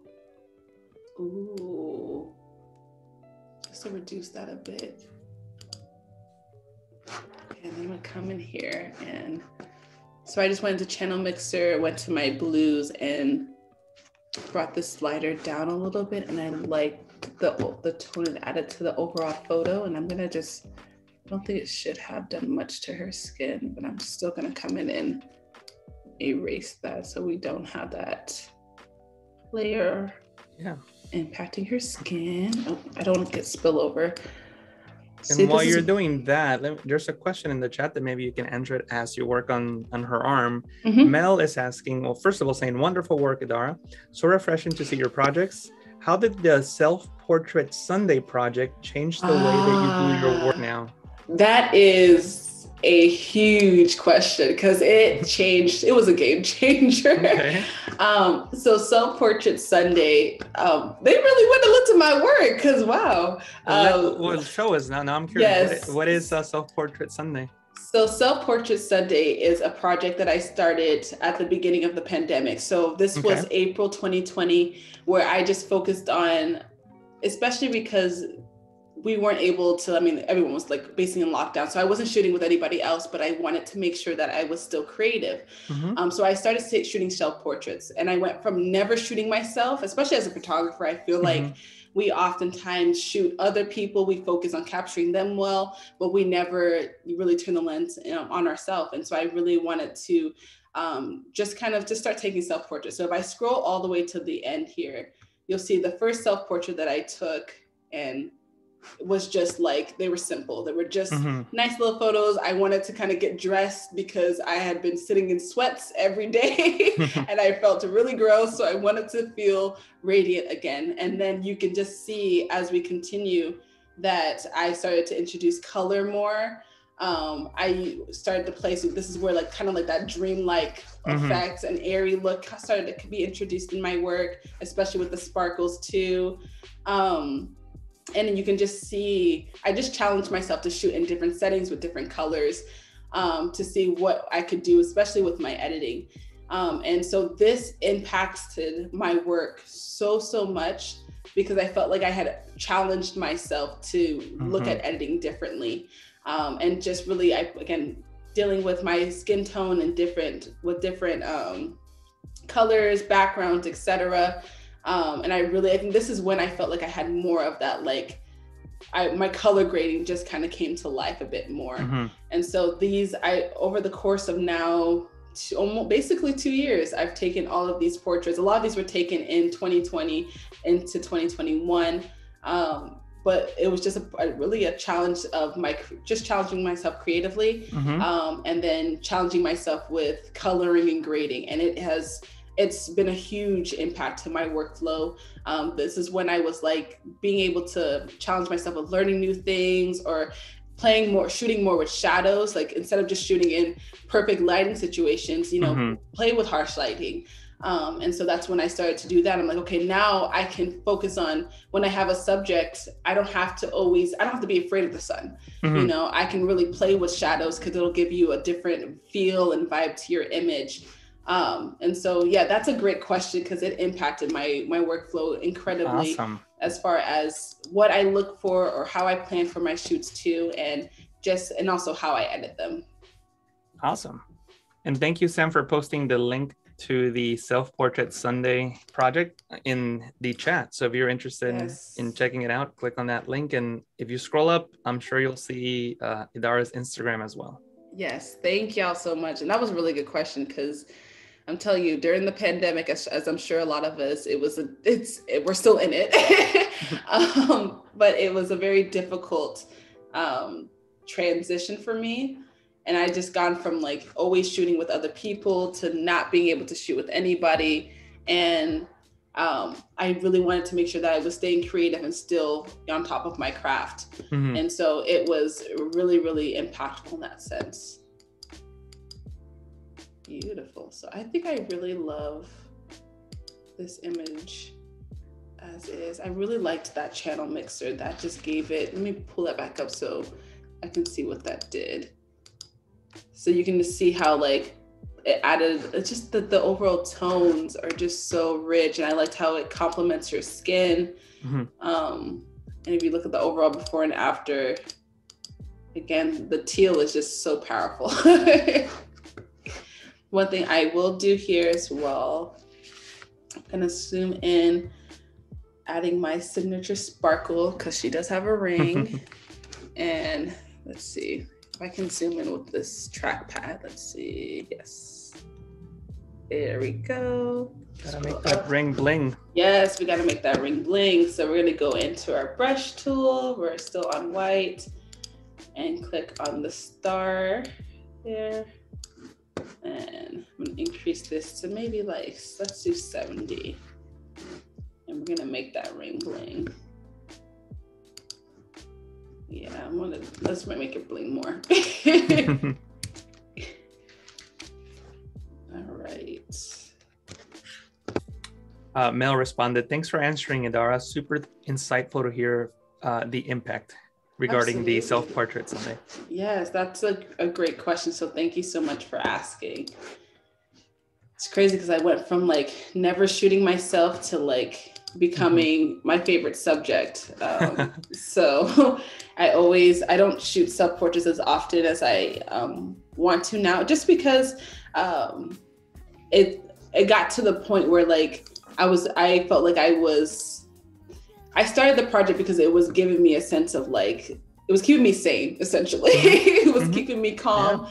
And so it was really nice in that case. But I also wanted to make sure that I was never doing it because, it was getting me, there was a lot of attraction that I was getting to because people like the idea of a photographer taking self-portraits that are really creative and stuff like that. And so I wanted to make sure that as soon as I stopped enjoying it would be the moment that I stopped shooting. Or shooting as much. And you're still doing the project? I'm still doing the project, but I do it when I feel like it. So it's not like at the time of the pandemic, I was shooting self-portraits every single Sunday. So it was to the point where like my workflow would be to literally plan. So it would take up my entire day. As far as in the morning, I'd be like, okay, what do I want to shoot today? Sometimes I may have planned ahead if I wanted to pick up certain fabrics for backdrops, etc.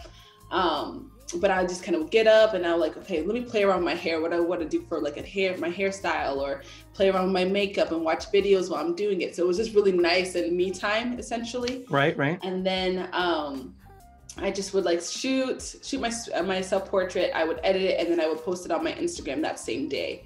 So I did all of that every single Sunday for like almost a year. And then it was like, okay, I'm tired. I'm tired. I've been doing this a lot.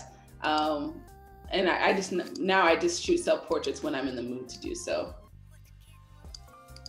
Let's see, I think, make sure that's clean there. Yeah, beautiful.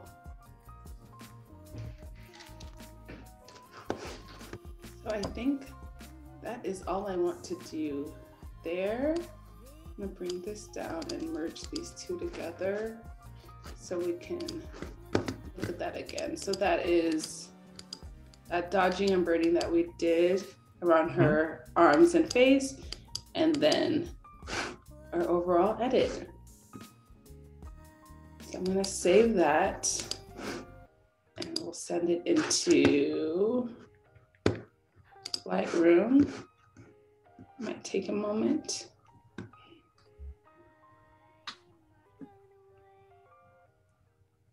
It's like a waiting game. Are you coming? Where are you at? And let us know in the chat if you have any other questions. We've been getting a lot of good ones today. Yes. Thank y'all so much for your questions. So I'm going to copy these edits. So this was our before and that's our after.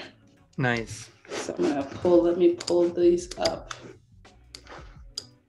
so you can see how different that was. I cropped it in because again, I wanted to make sure that I still had that negative space, but making sure that she wasn't fighting with it. So I like the balance between the space and her dress and her. I think the other thing that I may have done in the original photo, if I remember correctly, I might have liquefied her dress down here to pull this out. Let me see if I did that or if I like that. So I might go to the filter? Yes, filter, liquefy.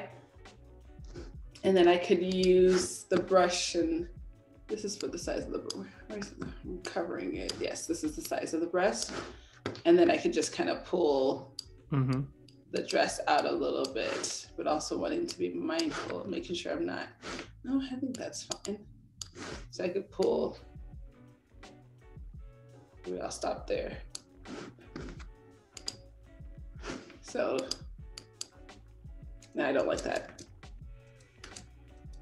Yeah, see, that's why we make a separate layer. Work so we could just delete that. But I do really like this before and after. As y'all can see again, the teals are a huge thing for me. And I just usually play with like, if I'm targeting teal, I'm like, okay, do I want it darker? Do I want it brighter? What do I want to do? I really like that we added the channel mixer on this photo. I think it just added to the overall vibe of the image. So those are those two thus far. So question in the chat, any tips on guiding your models on posing? Oh, yes. So the one thing that I really love to do is I have when I go into a shoot, especially shooting with whether they're female or male, I try to have some kind of like mood board. That way I can maybe I went to Pinterest and I saved a bunch of random poses that I really liked, whether it's for like an engagement, especially when I'm shooting with like couples or two people, I'll look for poses that I like that will complement each other. So that way I can give that direction. So I always come up with some kind of like mood board that I have on my phone saved so I can refer back to it. The other thing that I usually like to do in the case of this photo on the right here, I liked, we have a car here, so I want to be able to utilize that for her posing. So I just instructed her, just lean on it. That way, her hip can come out more. I always tell when I'm shooting with women, I always have them bring their left foot out, the left leg out, just to bring a little bit of leg and add some more just shape to the body as well. So I tend to do that a lot. I'm always very focused on, it's always important to give that direction as far as chin up, chin down, so they know they know you're fine with the placement of their head. Another thing as well is I really love to shoot especially when I'm shooting with a model and she's standing and there's no car that she can lean on. A lot of it is in her arms. So I tend to really in this case, and I'm demonstrating with my hands, but I really like a lot of the doing things with your arms, one arm up, one down, especially in this photo. It just kind of adds, I just like the shape that it added to the overall photo. So I'll do a lot of this and just have them move around and play. And then especially when I see something that I like, I might stop and direct them back to it.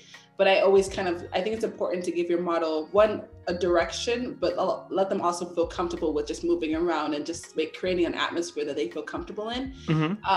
So sometimes she might just move her hand up and do something, and I'm like, oh, I loved how you did that, and she's like, well, I don't know what I did. So I'll have to direct her back to that. Right.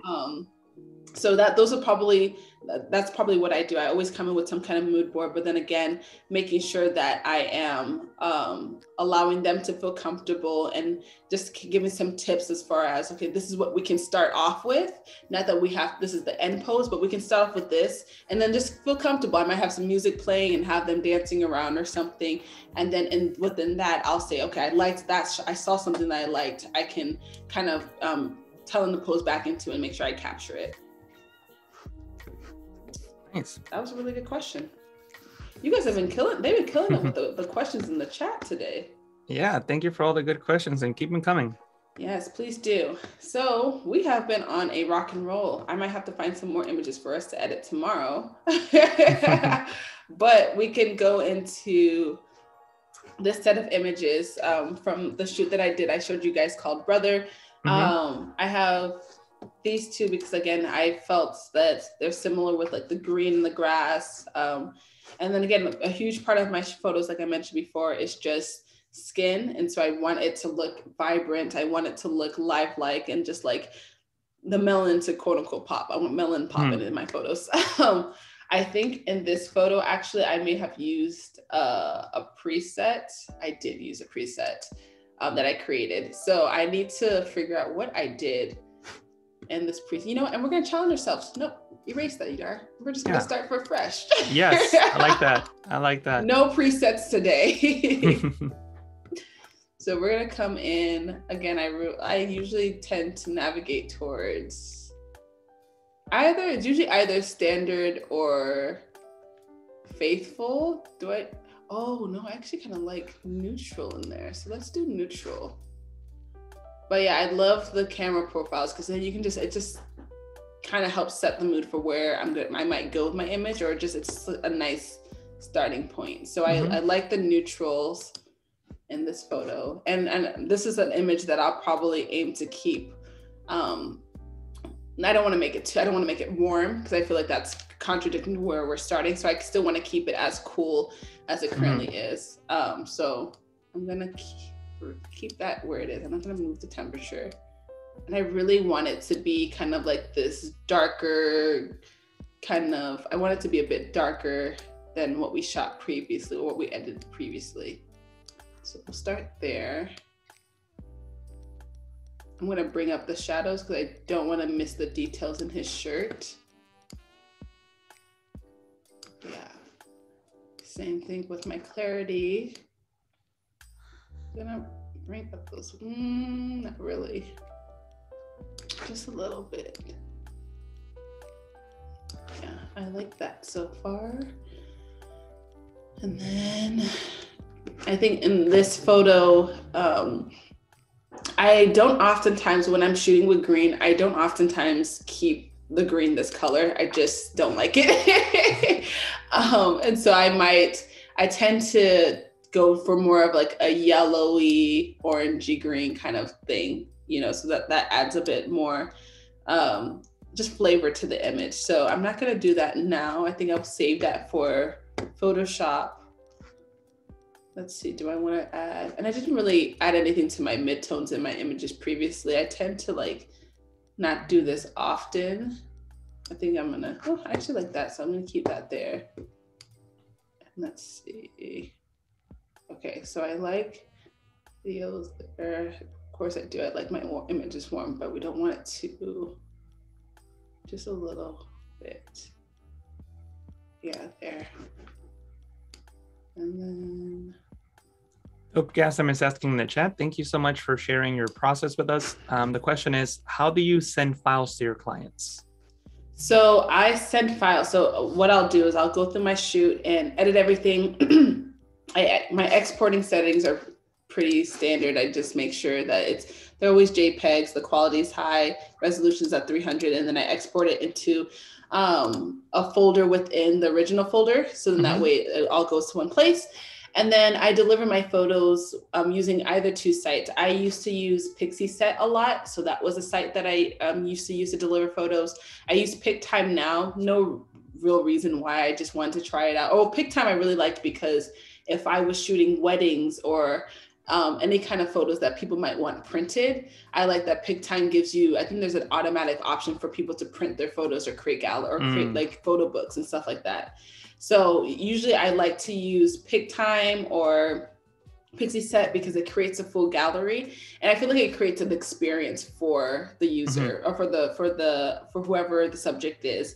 Instead of me sending it, let's say in Dropbox, and they're just looking at like the icons, I really want them to be able to see a full gallery where they can really experience the photos. So I really love PicTime because you'll have like a nice little like kind of cover photo that says like I'll have the date, maybe if it's a project, the name of the project or the name of the subject, and then you can just really scroll through and see the whole experience of the images. So those are the two websites that I use for delivering photos that I would definitely recommend, just because I feel like when people see like a full gallery, it's like, whoa, like this is so cool.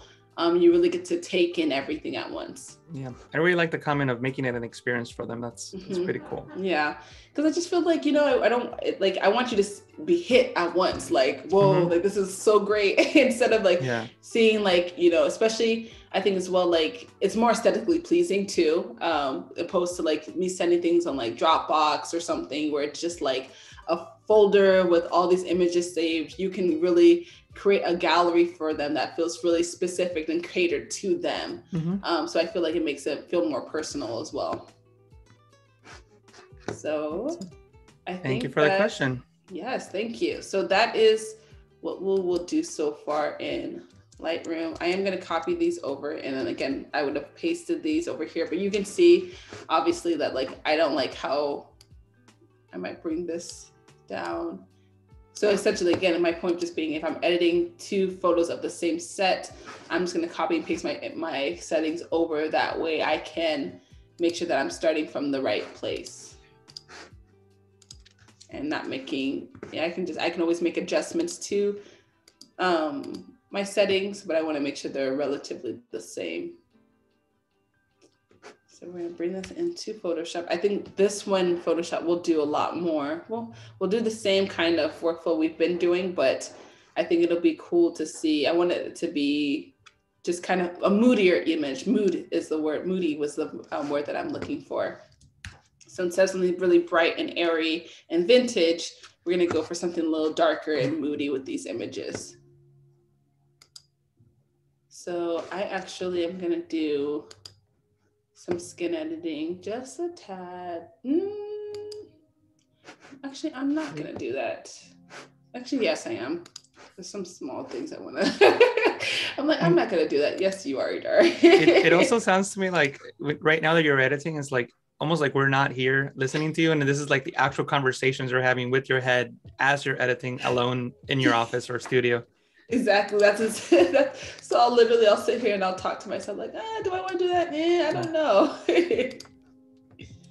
Take that out. I'm going to come back here to mix a brush to it and take out this. And again, for those that don't know in the chat, what is frequency separation? Like what's going on here?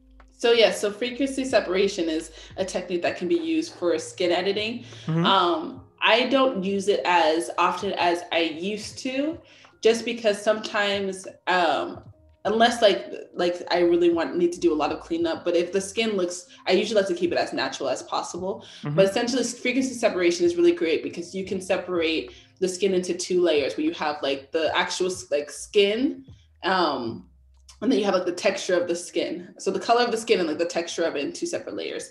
And it really allows you to kind of go in and make something and edit the skin in a more realistic way, opposed to just like blurring the skin and making it not, and removing all that texture. So that's what I really love about the texture aspect, because if I click on this, I could come in and I use my patch tool, and I could come in and like take, if let's say there was like a pimple or something, I could really come and copy the texture from somewhere else in his skin. And so that way it maintains the natural look of it, opposed to me, when I first started doing skin editing, I would go in and like copy, I would do this.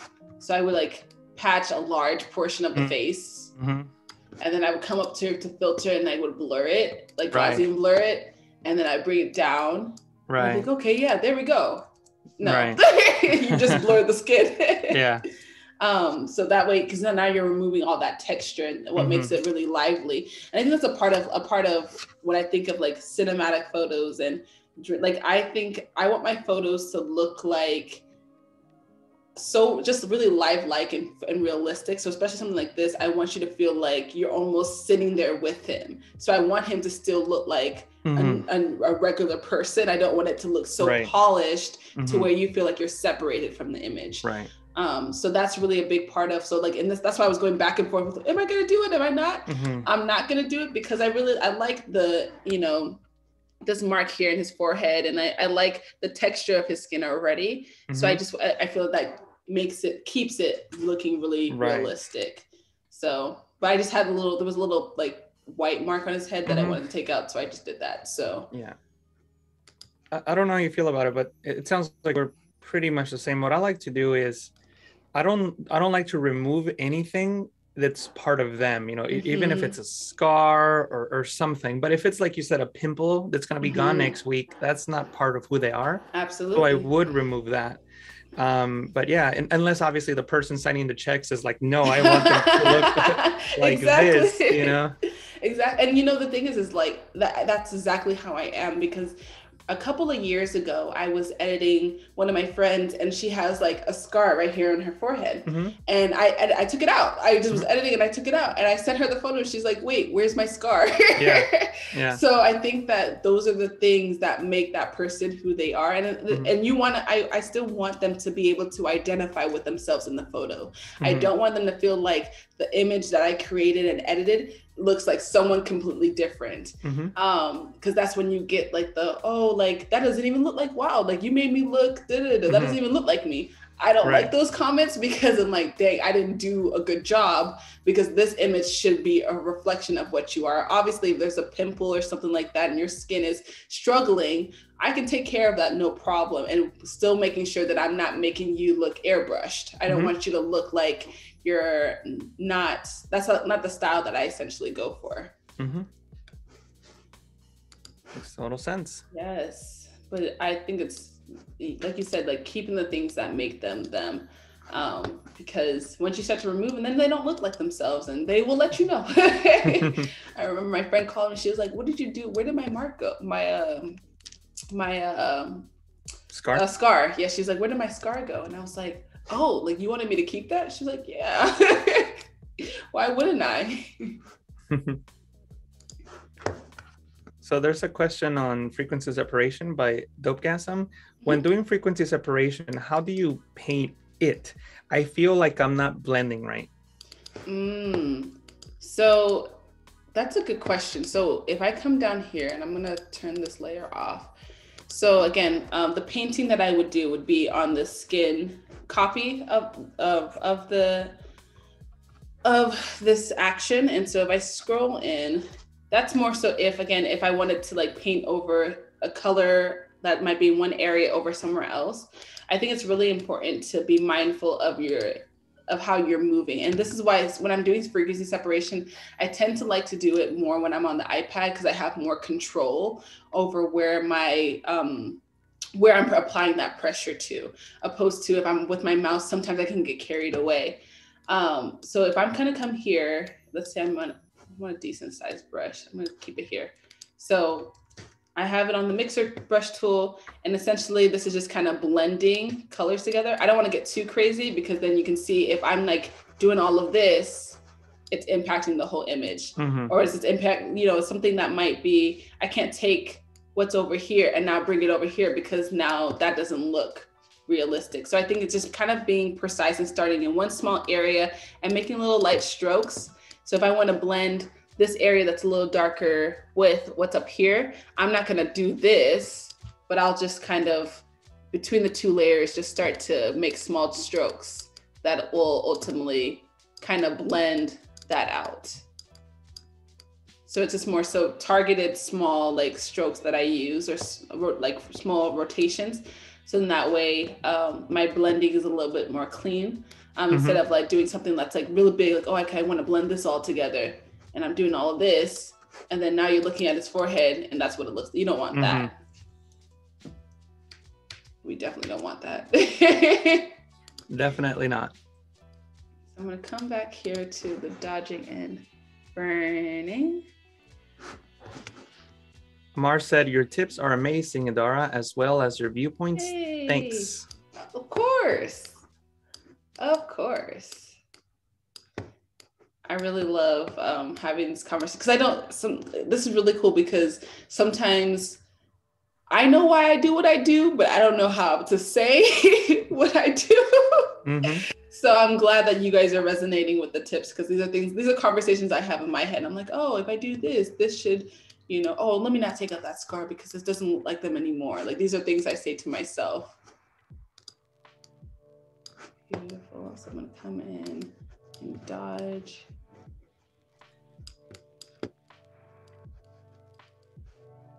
Just a wee bit. Cool. So his face just comes out a bit more.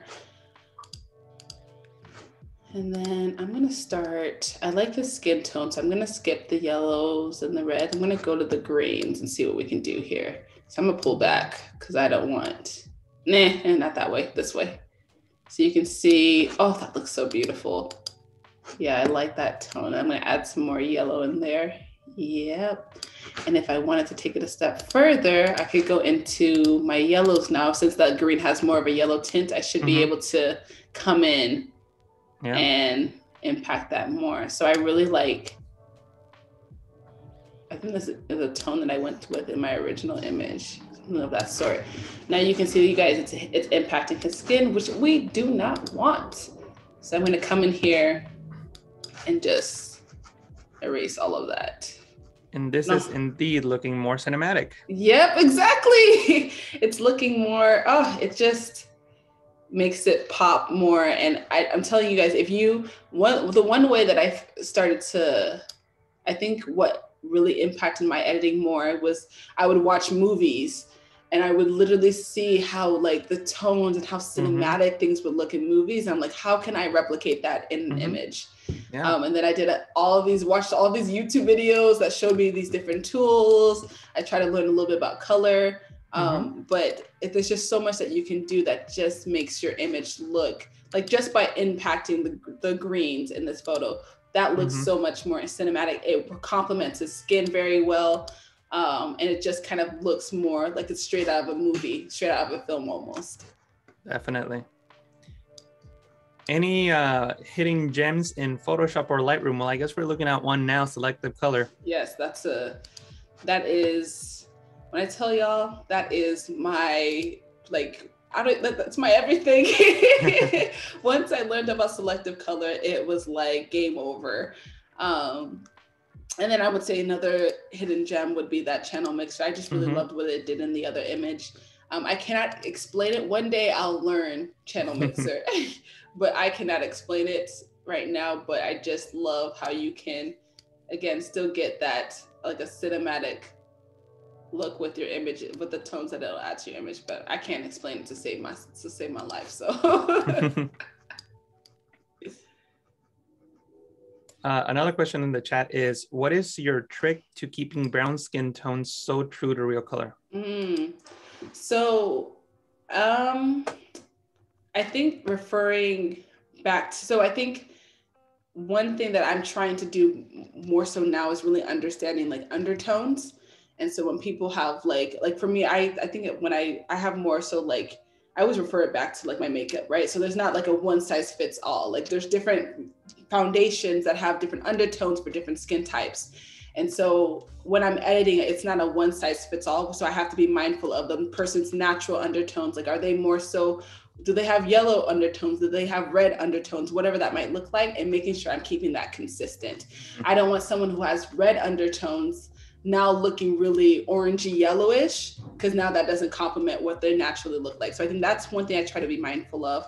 And then I love to come into when I come into like a channel mix or selective color, I focus on the red and the yellows and trying to make them balanced, because again, when you look at skin in general, you have a lot of reds, you have a lot of yellows, oranges in your skin. And so just looking at those targeted colors and just playing around with the sliders and making sure that you're getting the most accurate kind of color, but like being able to just kind of see how you can balance the three colors out to get what you want. And I always love to refer back to the original photo as well, because this is what, being able to say, okay, this is what they look like. I don't want him looking too orangey, but I can try to make sure I'm maintaining his natural look throughout the entire photo.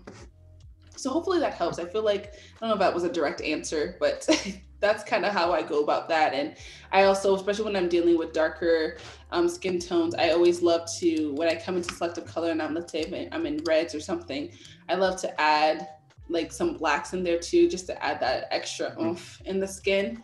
I feel like it adds a little bit more dimension in the skin as well. Cool. So we just have a few more minutes. So is there anything else that you want to show in the last minute or so? And then we're going to have to wave goodbye. No, I think let's stop here. I think Perfect. This is like a good stopping point. I think we did a lot and we got through 2.5 photos. So yeah. And tomorrow we're going to continue with this series, or what are we doing tomorrow? So people could look forward to it. Yeah. So tomorrow we will continue through this series. So we'll go ahead and we'll edit this photo. I'll also edit this one as well, so you guys can see how I try to, with that question of keeping things consistent. I think that's a really great point. So we can talk about that, especially when you're doing your projects and you have multiple photos and you want the whole project to look consistent. There's some different tools I use there. And then we'll probably edit this one. I might have a different photo that might have a different vibe that we can edit as well. Sounds good. And also, where can we find you on Instagram? What's your handle? Yes. So my Instagram is it's Idy. So OHYEAHITSIDY. So you guys can find me on Instagram there. My website is idaraekpoh.com. In case you have any other questions or comments, you guys can reach out to I have a contact me button, so you can reach out to me there, and I would love to continue the discussion. Awesome. Well, thank you so much for being with us today. Idara, everybody in the chat for joining us. It was a great stream. Thank you so much for the questions. We look forward on being with you again tomorrow. Please stay tuned. We have Julia Vaca coming in with Illustrator Daily Creative Challenge, where she's going to be working on complex shapes, I believe. It's going to be a great stream, so make sure that you stick around for that. Thank you guys so much for watching. Again, thank you, Idara. Yes. And we'll see you again tomorrow. Thank you, everybody. Bye. Thank you.